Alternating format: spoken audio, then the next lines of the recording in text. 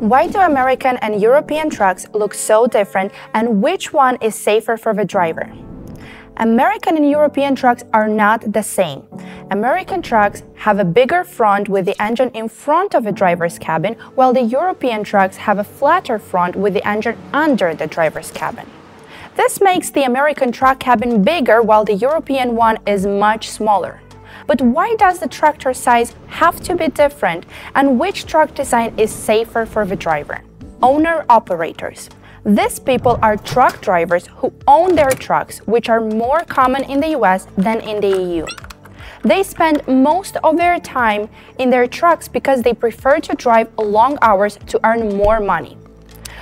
Also, US drivers are allowed to drive for up to 11 hours consecutively, while in Europe they are limited to only 9 hours per day.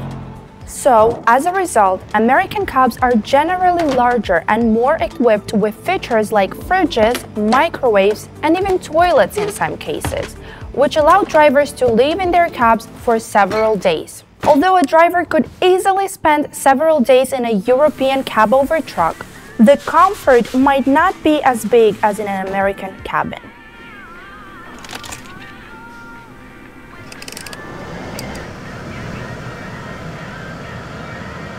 US versus EU road distinctions. Most of the American truck roads are wide and straight, being part of the interstate system, while a big part of the European roads are narrow because they kept a lot of its historical architecture in most cities.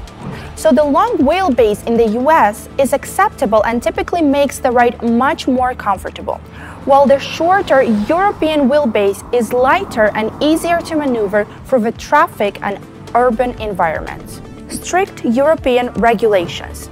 A European semi-truck can only be 61 feet, including both the cargo trailer and the cabin. Therefore, the EU trucks had to be made as short as possible to tow more cargo. In the United States, though, the cabin can reach up to 20 feet alone due to the comfort factor. This automatically doesn't follow the 61 feet rule, since it leaves the cargo trailer a limit of only 40 feet. The speed limit is also a factor here. In Europe, trucks are limited to 56 miles per hour, whereas in the US, they can reach about 80 miles per hour and even 85 miles per hour in some cases. So the higher speed, together with the long wheelbase and the large flat roads in the United States, accommodate the driver really well for the long roads. Safety. There are two ways to look at the safety factor. First, we have to look at it from the perspective of other drivers in traffic. And in this case, the cab-over design would win. It just has a better road overview and fewer blind spots due to the square shape and big windows, where the larger front nose in the American design makes it difficult for drivers to have a clear view of traffic.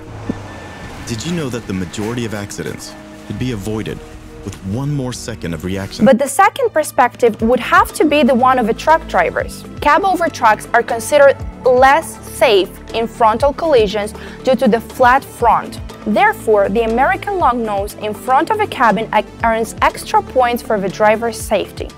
So, which truck design do you like more? Answer this question in the comments, since we would love to see which option is preferred by the majority of you. Also, don't forget to like this video and subscribe to our channel because we post engaging trucking content every week.